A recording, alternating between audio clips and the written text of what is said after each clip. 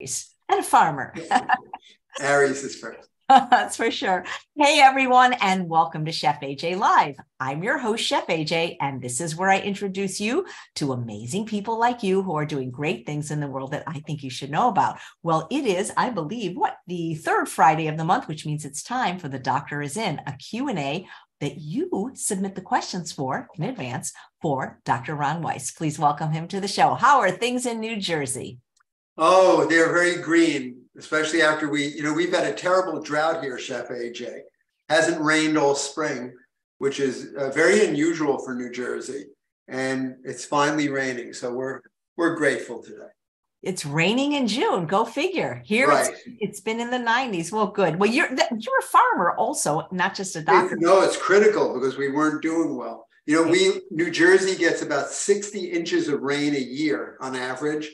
And we're in a special valley in northern New Jersey. It gets 70 inches of rain. It's the rainiest part of New Jersey, and we haven't had a drop. So this is very welcome.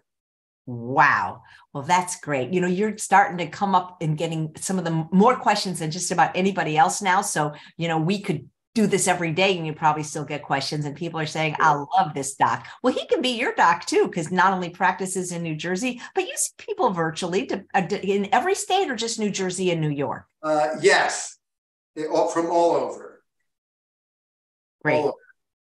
All right. Well, let's jump right into the questions. The first one is controversial, boy, in the plant-based world. So we may as well get it over with now. It's regarding... I'm guessing what it is. Okay, tell me, what do you think it is? Omega-3s. Oh my God, you are not only a genius, you're a psychic. You're absolutely right. Because, this comes up a lot. I had my omega-3 tested by Omega Quant and it came back as 5%. My wife's was quite low at 3.2%. We both follow a whole food plant-based diet. Can you please talk about the dangers of a low omega-3 index and what level you recommend?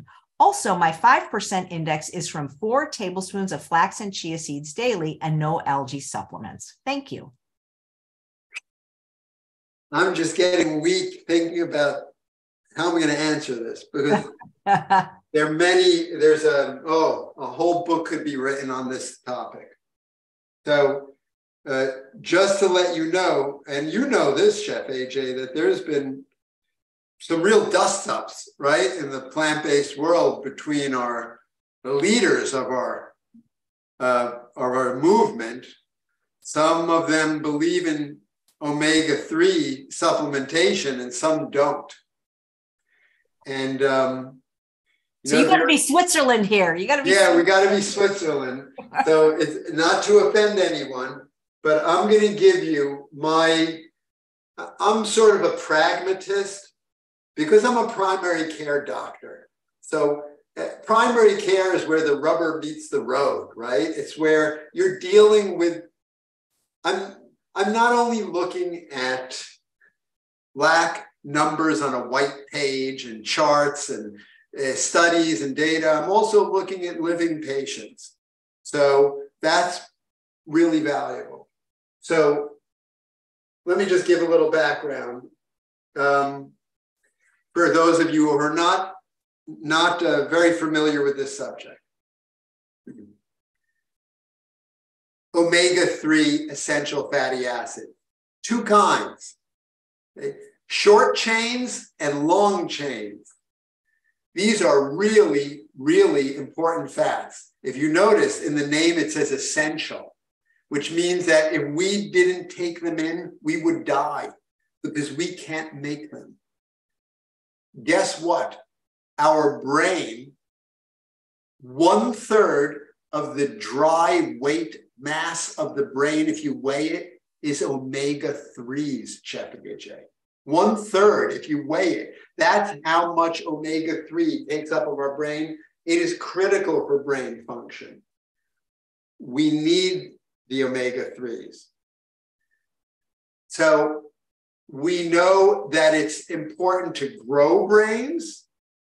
For example, when a fetus is developing in a mommy, the brain's continuing to grow from the time you're born until the time you're 25, where on average the brain stops growing and then it starts shrinking in size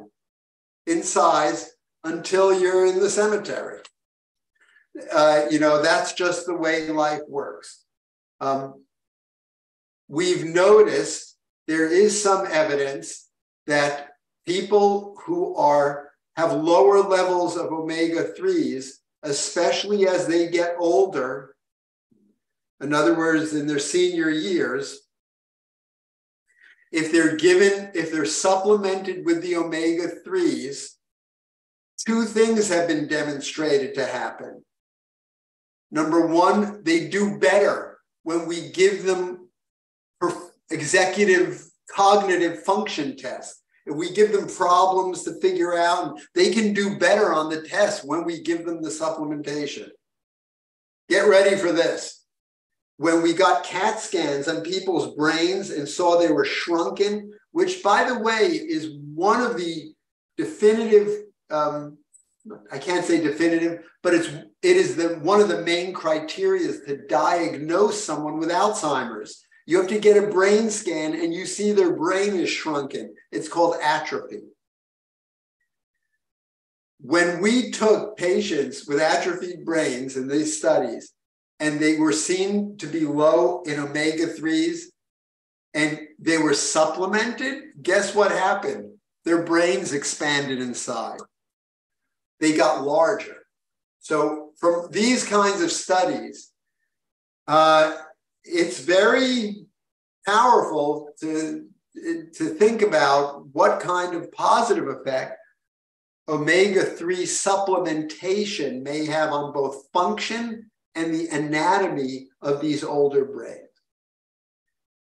And it's been extrapolated that a level of 5.5% on the omega check, it's basically, I don't want to get lost in the weeds here, but it's a lab value you can get from a lab, which is a ratio, don't get lost now, but it's a ratio of long chain omega-3s over omega-6s.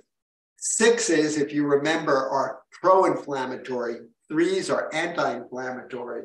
You always want as many 3s as possible, and some amount of 6, but not many, because remember, 6s, we need them too.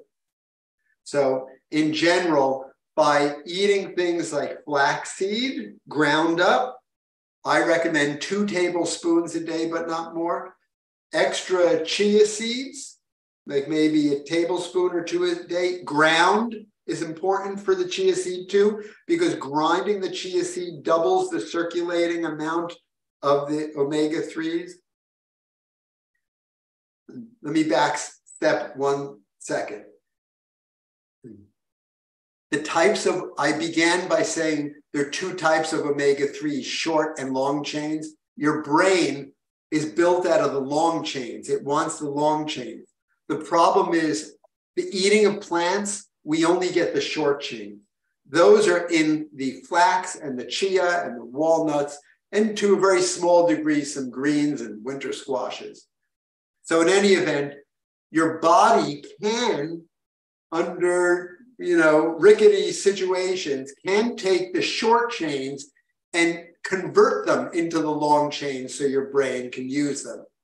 But it's sort of, as I said, a feeble process. It's very rickety. Sometimes as we get older, it doesn't work that well. Maybe genetically, some of us are not really that capable of doing that. And because of that, that's why, for example, Dr. Furman, who is one of my mentors and a mentor for many of us, has recommended that we take omega-3 supplements.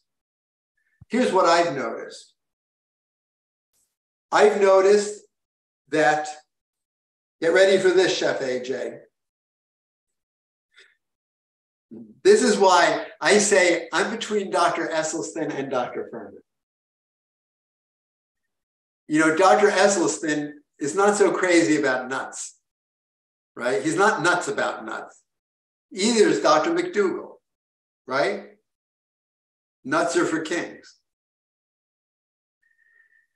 The thing about nuts and many seeds is that they have a high level of omega-6s. which will knock down your omega check 3 to 6 ratio if you eat too many of them. And I have noticed that to be the case. When we have patients eating a lot of nuts and seeds, especially things like peanuts and almonds and, pumpkin seeds, all kinds of things that have a lot of omega-6s, their omega-3 ratio goes down. And so you would end up with a lower number on that omega check. And I've noticed when we take those seeds and nuts away from patients, the ones that have high 6s, now that's not walnuts, but they're the other nuts and seeds. When we remove those from the diet and we just supplement them with the patients with the flax ground and the chia ground, the majority of them can rise, these patients, from low levels on this omega-3 check of like the kinds this patient is talking about, maybe 3 or definitely 5, they can go to be 6. I've seen it go to be 7. I've seen it 8 and 9. So to be clear to the audience, on this omega check blood test, you want the reference range says to get the optimal result in brain health, you want to be over 5.5%. So definitely, I agree. I've seen in my patients, and what I usually will do is when the patients come in, I get an omega blood test on them in the beginning of the year. And if it's low, I'll tell them to avoid all seeds and nuts other than the flax, the chia, and maybe some walnuts, depending on who you are in small amounts. And then I see their omega checks rise throughout the year. And oftentimes they'll become normal. And then if they become really good, like 6 or 5, 6 or 6.5, what I'll do is I'll begin to reintroduce some of these other high omega-6 nuts and seeds in small amounts to their diet. And in that way, we don't have to take the omega-3 supplement. However, I've noticed in some patients we do, because even with the flax and even with the chia every day, I can't get, and with the abstinence or the avoidance of the high 6 containing nuts and seeds, I still can't get them up, their omega numbers. And I think this may be because of something Dr. Furman has commented on. He thinks that perhaps a quarter of the population just may not have the physiologic mechanism to convert the plant omega short chain 3s into the long chain, and they need extra help. Dr. Furman has also alluded to the fact that in his life, and remember, Dr. Furman has a lot of valuable experience because he has been a practicing primary care doctor for many years. He has taken primary care of many, many, many patients, and he's taken care of them, witnessed their diseases, witnessed them over decades and decades and decades of what happens to them. And many of the people he's taken care of in the beginning, many of his mentors who got him started on eating plants, they died of degenerative neurologic diseases like dementia, like Parkinson's disease. So that was very concerning to him. And it certainly is concerning to me to hear that. And it's certainly concerning when I check these values to see, especially in people who are not eating fish, that these values of omega-3s tend to be quite low. Sometimes I've seen like less than 2 in vegans. So because of all these reasons, that's the way I roll. Just to summarize, I would have your doctor check. The lab I use is LabCorp. It's a large national lab, and they have this trademark test called an omega check, and it is an omega-3 to 6 ratio. And that's what I do. I send the patient there, they get it checked. You want it to be above 5.5%. If it's less than that, I would recommend eating flaxseed ground 2 tablespoons, chia maybe 2 tablespoons ground for a year, because it takes a long time to change these values. And maybe stay away from the other seeds and nuts except for some walnuts. And then see what it is in another year. And if it goes above 5.5%, there you go. You accomplished your goal. If it doesn't, I think I would recommend the omega-3 supplements, but not from fish oil, because our oceans need a break and you don't want the poisons from fish. Just get it from green algae oil. Right. Was that too complex? No, I think you did great. I'm going to listen to it again. I've been able to keep mine up without nuts and seeds just by eating a lot of greens, but I get it checked every year. Most people can. Yeah. But some can.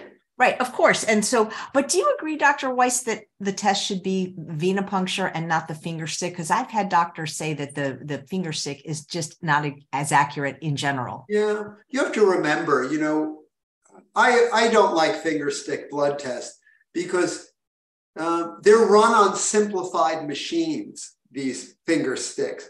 The vast and complex machines that are in large laboratories that take whole bloods, these blood samples, that's a whole different kind of technology. And, it's standardized. I prefer the blood test from the veins. Thank you. I appreciate that.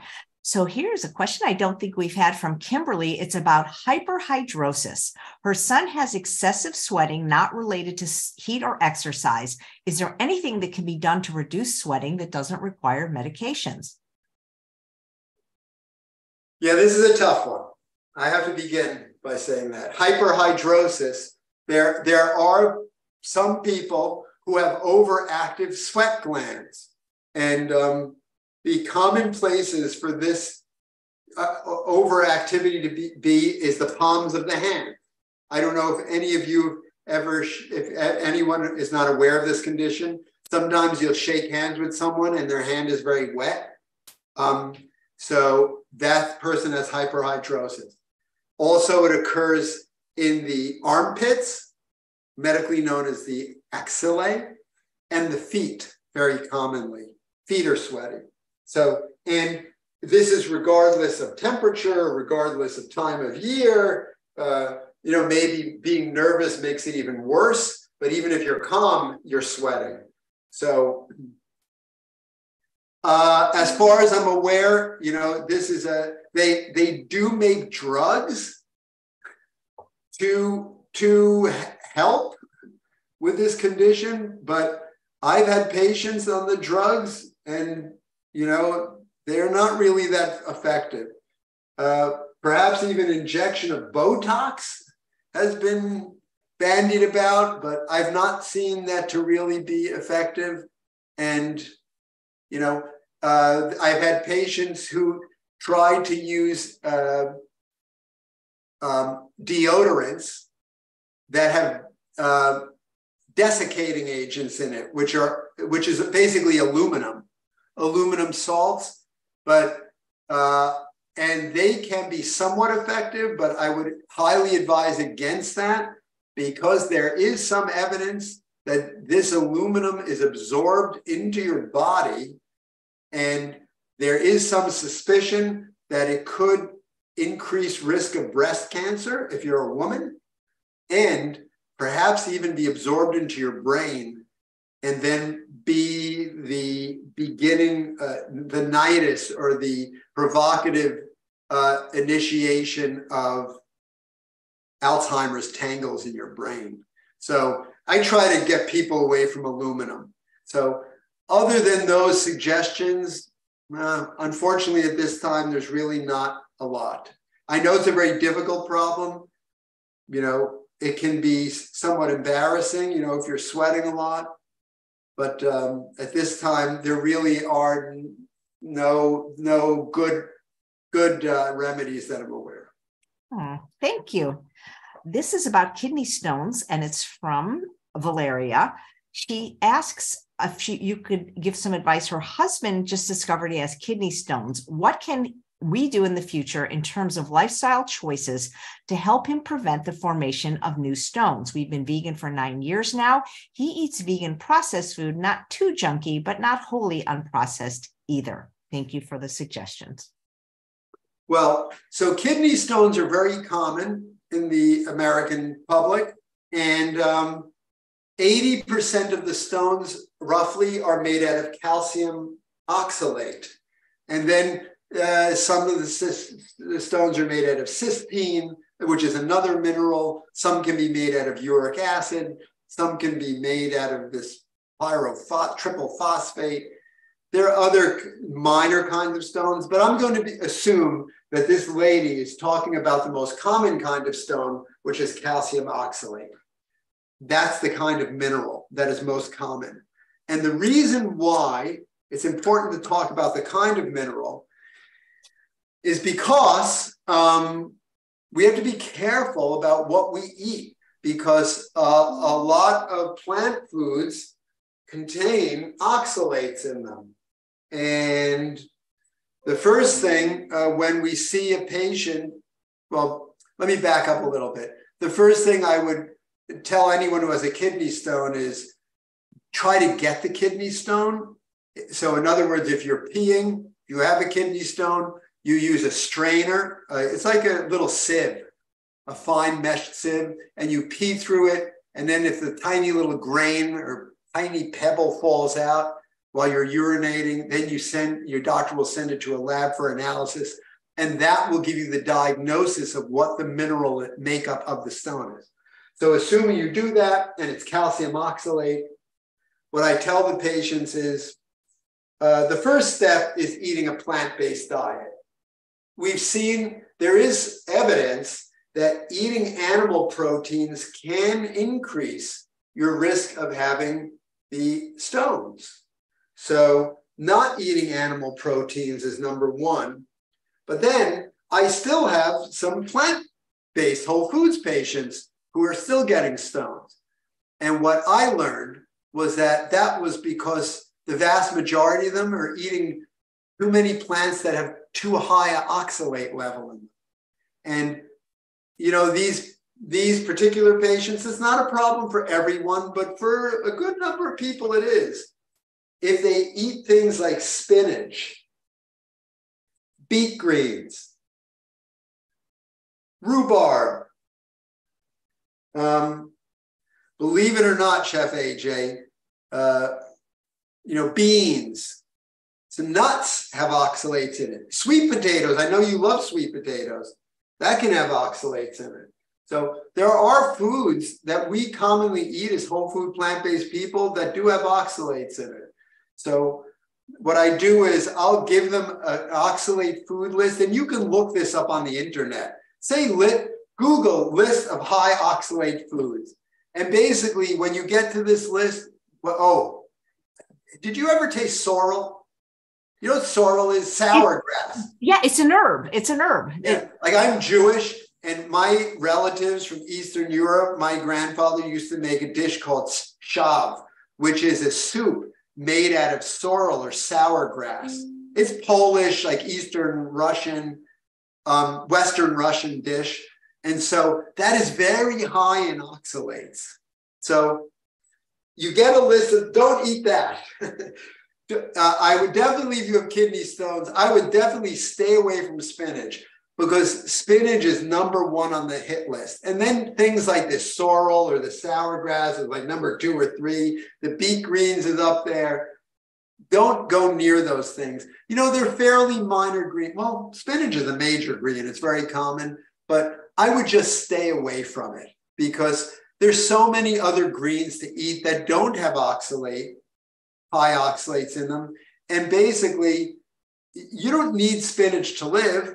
And if you eat just even like a cup and a half of spinach a day, which is not a lot, Chef AJ, that's going to toss your oxalate level over. So I tell my patients to spend their oxalate bucks on the most valuable and necessary of whole plant foods. And guess what that is? The legumes.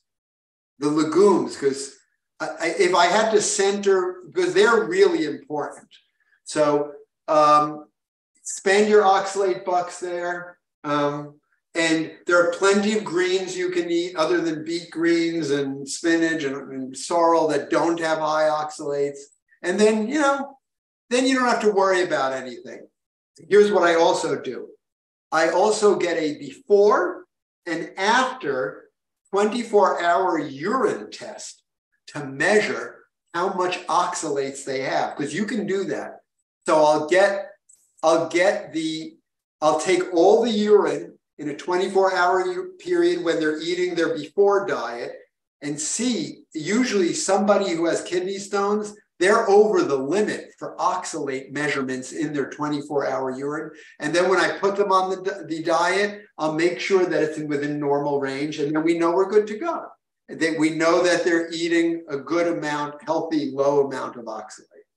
So that's the way that goes. And then once the oxalate level in the urine is under the normal range, the mineral will not precipitate out in the urine and form into rocks, which will give you the kidney stone.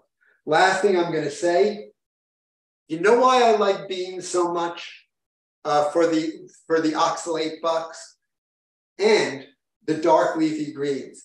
Because they're also very high in calcium. And here's what if you notice, I told you in the beginning that these stones are made out of calcium oxalate, right? The calcium has to get together with the oxalate in your urine. So your kidney pees out oxalate mineral, it pees out calcium mineral, and then all of a sudden, the calcium and the oxalate find each other in your urine, come together and form a crystal. Then the crystals find each other and form rocks. But how about this? How about if we ate a lot of calcium from dark leafy greens and beans, and then if we ate even a high amount of oxalates, and if this reaction went together in your gut before the separate oxalate and calcium was absorbed into your body, then you don't have to worry. The calcium and oxalate would be bound together, form crystals in your gut, and you just poop them out. It wouldn't be absorbed. And that's why that's why I always suggest to patients to eat the beans, because they do have oxalate, but they have a lot of calcium, and put them together with greens. The dark leafy greens, like the collards and the kale, they have a lot of calcium. These should be in your stomach and intestine at the same time. And I have to tell you, in all the years I've been practicing, I've had patients with kidney stones before, but never after eating like this. Wow, that's great. Yeah. I love that. How to spend your oxalate bucks. I never heard that before. Oxalate bucks. Okay, well, now we're going to switch gears and talk about ticks. And guys, I'm sorry I can't take questions from the chat. We have questions all the way back from February that we're still trying to get answered. So please sign up at chefaj.com. We'll send you an email once a week with the guest lineup, and then you can respond to it. So this is from Loretta, and she said, you had once touched on Lyme disease on this show. And in the event I get bitten by a tick, what should I do? Save the tick? When do you seek medical attention? I live in Alabama, and it's not unusual that I get bit once a year. Oh. Okay. Well, I live in Morris County, New Jersey. Morris County, New Jersey, I think this year or in a recent year, and maybe still, is the highest Lyme disease incidence county in the United States. I can't guarantee you it's this year, but it has been in recent years. I'll have to look it up and get an update on that. There's almost no one I know who hasn't had Lyme disease in our town and county. So I know what your concern is. I understand it. Chef AJ, do you know why? Why is everyone beset by all these tick-borne diseases? Do you know why? No. Like, did this happen when we were kids? I don't remember this. I don't remember. Never here. Oddly enough, we didn't have the test I think the first Lyme disease case was diagnosed in Lyme, Connecticut. That's why it was called that, like in the 70s, late 60s, 70s. So I guess maybe people were sick, we didn't know it, but it's epidemic now. I'm just going to put this out there. The reason for this is because we have violated the rights of nature. That's why tick-borne diseases are exploding in incidence. It is because we human beings have corrupted ecosystems in the natural world.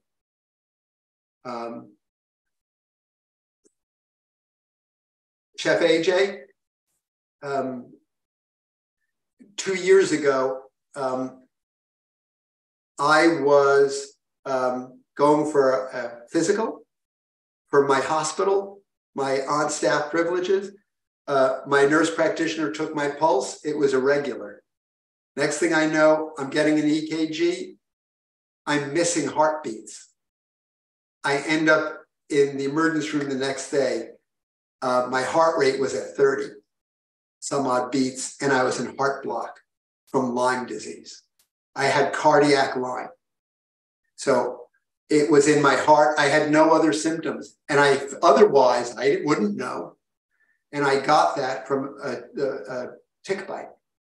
So I'm fine now. They gave me antibiotics and they saved my life. So I don't fool around with tick bites.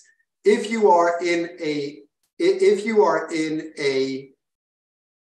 endemic area for Lyme disease, I'm not sure. I don't think Alabama is that. I'm not, forgive my ignorance, but I'm not that familiar with the tick-borne illness prevalence in Alabama. But you can look on a map. If you are in a Lyme disease prevalent area, it is recommended that if the tick has been on you for some period of time, and I would say that period of time is more than, let's say, 6 hours or 8 hours or 10 hours, I wouldn't wait 24 hours. And if you've gotten it before 72 hours, you can take a prophylactic dose of doxycycline, 200 milligrams, just 2 little capsules, and be done with it. And that is highly preventative and effective in preventing Lyme disease. Of course, I'd just like to remind the listeners, there are a lot of other kinds of tick-borne illnesses now. Things like anaplasmosis, babesia, Rocky Mountain spotted fever. So, and these are rising in incidence too. So in any event, I know that probably wasn't a very direct response to this lady's answer. You really, for everyone in heavily Lyme disease endemic areas, what you should do is, the first step is protect yourself. Make sure you wear the proper clothing, and you can get this all online to make sure you're covered. Number 2, make sure that you check yourself after you've been in brush or woods. Do a body check to check. The most dangerous ticks that transmit Lyme disease are nymphs. They're the size of a poppy seed. They're very difficult to see. You should check everything from your scalp, the entire body, to your groin, everything. And if you find something and it's within, immediately when you come in from that area, you can remove it, and then I wouldn't do anything else. But if it's between, let's say, 8 hours and 72 hours, I would take the medication to prevent Lyme disease. Wow. Do pets get tick bites too? They do. They can get Lyme disease. Oh boy. Yeah. They can, a lot of times vets will put them on medication just all year round. Yep. Yeah. Oh boy. All right. Now we're going to go to inflammation. This is from MJ. I noticed redness and pimples on my face disappear after I started a strong regimen of ibuprofen. I'm wondering if the diet I'm eating, although it is whole food plant-based, is including something that is inflammatory and would cause these symptoms. Is there anything I can do to adjust my diet so that the symptoms stay away once I stop taking ibuprofen? Maybe you could talk about the risks of staying on a medication like that long term. Yes. So that's very interesting. You know, ibuprofen is an NSAID, NSAID, non-steroidal anti-inflammatory drug. And it does have anti-inflammatory properties. And pimples, and I don't know what kind of pimples this lady has, but acne kind of lesions like pimples, there's a significant inflammatory component to that. I have not seen that in my patients that anti-inflammatory drugs like Advil, Aleve, Motrin, aspirin can improve acne. I've not seen that, but I find that very interesting what this lady is saying because of what I'm telling you. They're known to be those lesions are known to be inflammatory, and these are anti-inflammatory drugs. However, getting back to what you said, Chef AJ, I don't know why this lady is taking Advil, but I would try to avoid it. And the reason why is because as time goes on, you know, when this, I guess, first came out in the 80s, maybe 70s, 80s, Advil, Motrin, ibuprofen, it was seen to be like a wonder drug. But these medications are seen to be increasingly problematic by even conventional doctors. Here's the two areas which we know they have serious effects in. Number one, we think they damage kidney function. And they definitely are not good for people who have underlying kidney disease. And even for those who have kidneys or normal, there's suspicion that maybe they can cause subclinical damage, like damage that flies below the radar that we can't see to your kidney. Number two, we think in the plant-based world and the non-conventional doctors world that they may cause something which is called leaky gut syndrome.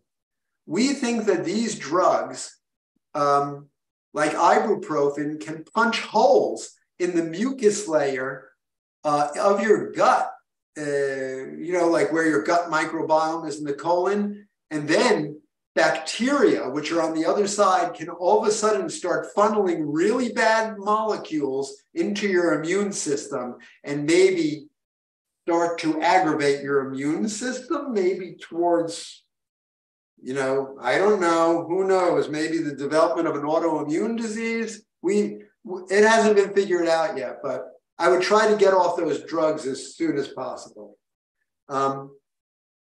The other thing, comment I can say about what you asked is, you know, there are all kinds of things that can cause acne form or pimple-like lesions, and you would need to get a proper diagnosis first. Is this true acne? Don't know. Is this rosacea? Rosacea can be look like pimples and acne. Alcohol is a common instigator of rosacea, and that looks like pimples. Are you drinking alcohol? Are you eating chocolate? Chocolate can absolutely has been shown to worsen, even dark chocolate, Chef AJ. And even if you're eating whole plant-based and having dark, you know, healthy cocoa or cocoa powder or chocolate, that can worsen, you know, outbreaks. So I don't know of any whole plant foods per se that are known other than what I just told you to worsen eruptions. Last thing I'm going to tell you, watch out for the skin microbiome, because I have noticed that It is highly disrupted by the application of personal care products, soaps, cleansers, and oftentimes when you just stop applying makeup, which I know may be tough, for some women to do. And if you just wash your face with water, it's revolutionary to see what will happen to your skin. Pimples go away, all kinds of things go away. And by the way, make sure you're not eating oil, right? Because as Dr. McDougall knows and others know, oil can give you blemishes. That's my suggestion. Right. Yeah. So even like things that we consider maybe healthy, like you said, like dark chocolate for her particular case might not be so good. Right. Mm-hmm. Yeah. That's why I think an elimination diet just for a few days or a few weeks could be helpful to see. Yeah. Yeah. Or a fast to true north. Okay. Yes. I know. Well, that definitely will cure. Absolutely. That's the ultimate elimination diet. Okay. This is from Darlene. Dr. Weiss, I read that foods such as beans and grains may have been sprayed with an herbicide called paraquat, and that it could pose a significant health hazard to plant-based foods. There are 50 countries that have banned this, not the US, due to extreme toxicity and adverse effects on health, such as Parkinson's disease. What can we do to protect ourselves from this poison? Mm-hmm.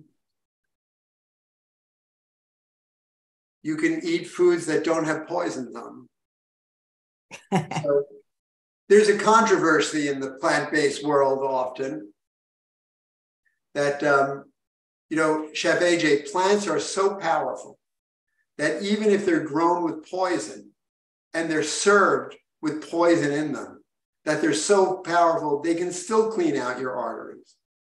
They can still drop your blood pressure. They can still lower your blood sugars. You can still lose weight because they're so powerful. But here's my view on it. I do so much work to eat plants, to make sure they're the right plants. I put so much effort. Why should I choose plants with a side of poison on them? These pesticides like paraquat, the one this lady is mentioning, are known to be what's called biocides. Bio means life, sides means killer. Rachel Carson, who wrote Silent Spring, the year I was born, warned us about these chemicals. And so today they blanket the earth. The EPA was founded in 1972 by President Nixon based on her book, and DDT was outlawed. We still find it in every woman's breast milk, even today, who wasn't even born then, because these pesticides, they're forever chemicals. They don't get out of our environment. So the best we can do, and what I can tell you is that when we look at vegan, first of all, vegan eaters, they have much, much lower levels of pesticide accumulation in their blood. Not negative, there is some, but it's much lower compared to animal eaters. The animal protein eaters, you have to remember, animals accumulate in their flesh and fat all of these pesticides. They migrate there. So just the fact that you're eating plants, even if they're not organic plants, you'll have lower levels of toxins. But the best thing is to eat plants that are grown without poison. There are two levels of doing that. The first level, the lower level, is to get organic certified food. The USDA has set up a seal, a registration. On this farm, we are registered certified organic. It takes a lot of work for the farmer to do that. However, I have some news. So you could never use paraquat. If you're getting beans that have a certified organic seal, by law, they cannot have paraquat in them. Okay? They can't have many harmful biocides. They can have some plant-derived pesticides in them, And I personally don't like those, but they don't have some of the worst pesticides. Let's say, so at the very least, at least choose certified USDA organic to avoid the worst of the pesticides. And the best you can do is to buy your food from a farmer you know who has a high level of growing. And that growing would be called regenerative. Chef AJ, if your audience is within the sound of my voice and you want to find out what this is about, I invite you to come to Farm Days, our festival on September 9th and 10th, because a lot of what we do here is not just built, and the festival is not about our individual medical issues. It's about how what food extends to the health of the world at large, and how food is grown. How is it regeneratively grown?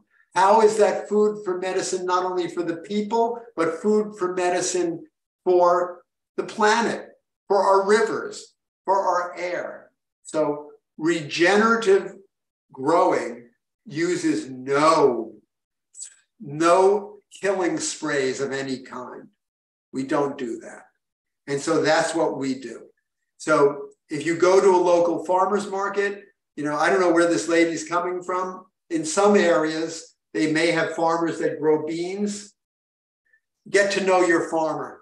And that a good farmer, even if they're not certified, they'll invite you to their farm, or you can go and inspect the farm, because he or she will be proud to show you, because they do so much hard work to grow food without chemicals. Choose the food without chemicals, and we can do it. Plants without poison. Yeah. Great, thank you. This question is from Nancy. My sister, who is vegan for 5 years and is controlled hypothyroid patient, says her doctor told her not to eat millet. Is that correct? I have never, I would say hypothyroidism is one of the most common diagnoses that we have in our patients. It commonly affects women after their childbearing years all the way up to, limitless. Okay. And we have many patients who have to take thyroid hormones. They eat millet. We've never had any problem. And in fact, one of our favorite millets is this kodo millet, because it has highly resistant starch. So what I would suggest to this lady is, why don't you test out this advice? A registration. What you can do is get a blood test without eating millet, and then eat millet every single day. Eat a half a cup to cup of millet every single day for like 8 weeks, and then get your thyroid blood test. If you don't see any difference, it means you're just missing out on a healthy grain. And a delicious one too. And a delicious one. And birds love it. I know, I've got birds right. I wish you could look right here what I see with all these birds eating their millet. Yeah. Okay, thank you. Here's a fun question from Faith. So apparently, Dr. Greger now says coffee is very healthy, and my husband had it yesterday for the first time in ages, and I'm ready to pummel him. He didn't get to bed until about 2:30 a.m. and snored all night and kept me up. Please ask Dr. Weiss what he thinks. Well, unless I missed something, unless I missed the memo, I can't pay attention to everything on the internet and everything in the world. Why not, Dr. Weiss? I'm not aware that Dr. Greger, who I respect very profoundly, has said that coffee is healthy and should be imbibed. Maybe, I know that Dr. Kim Williams has been saying that for a while. He's a cardiologist. That it is or it isn't? That it is. I mean, those of us with anxiety that are slow methylators, I think, oh God, I can't. Caffeine is not a good thing. Here's where I was talking about before, where the value of, I believe, primary care comes in, because you take care of you take care of real people, living people with all kinds of problems. And it's the primary care doctor's responsibility to address all of them. So coffee, people have been trying to collar coffee for decades, that it causes cancer, that it's terrible. The data is not there. I mean, there are studies that show that it's beneficial. But there are also studies that show that in certain people, it can raise their blood pressure. In certain people, if they drink this French rose thing, it can raise their bad cholesterol. So my issue with coffee is I'm not going to go there with what the data shows as to whether it causes cancer. It prevents cancer, probably prevents cancer, to tell you the truth. The cholesterol, the high blood pressure. Here's my problem with coffee. There are two problems. Number one, I'm a lifestyle medicine primary care doctor, and one of the 2 of the 7 pillars of lifestyle medicine are the domain of sleep. And absolutely, it disrupts sleep architecture. And just because it does that, I don't believe it should be drunk. And even if you drink it in the morning, it has an effect on that evening's sleep. And certainly if you drink it in the afternoon. So because of that, I don't like the patients to drink it. Number 2, I believe that it interferes with your hunger signals, Chef AJ. Oh, I listen, Dr. Linda Carney did a fabulous presentation once, the 17 reasons why caffeine makes it hard for you to lose weight. It's an amphetamine. Do amphetamines make you eat more? Yes. It's an amphetamine. It's not an amphetamine, but it has amphetamine-like properties. It speeds you up. I believe it changes your hunger signals. It makes you want to eat differently. And here's the last reason why I recommend people not drink coffee. It's because it's addictive. I know it makes people, it's a substance which creates dependency for the people who drink it. And in lifestyle medicine, we want people to be in charge of themselves, of their own domains, to be doing things because you are making the conscious decision to do it, not because coffee is making you do it. We often see when we have people doing our 30-day detox, they get horrific headaches in the first couple of days of the detox when we take them off coffee. So no plant or no food that is good for you all the way around hurts you so much when you leave it. I also came across, for those of us who are aware of Michael Pollan, the food journalist, if you go to the internet, YouTube, and Google Joe Rogan, Michael Pollan, coffee, listen to this 10 or 15-minute interview with Michael Pollan. He'll tell you what happened after he cut out coffee for 3 months and then decided to have 1 cup. He said it was the most euphoric experience he's ever had, more so than the LSD and the mushrooms he'd been taking. And you know that he's into those psychedelic trips. Dr. Weiss, Faith is actually watching live and actually sent me this Dr. Greger thing. I know you have to leave because you have to see patients, but I'll send it to you. You can look at it, you can comment. But do you think a lot of this is people just want good news about their bad habits? So yes, that's one of my favorite sayings from Dr. McDougall. People, can I imitate him?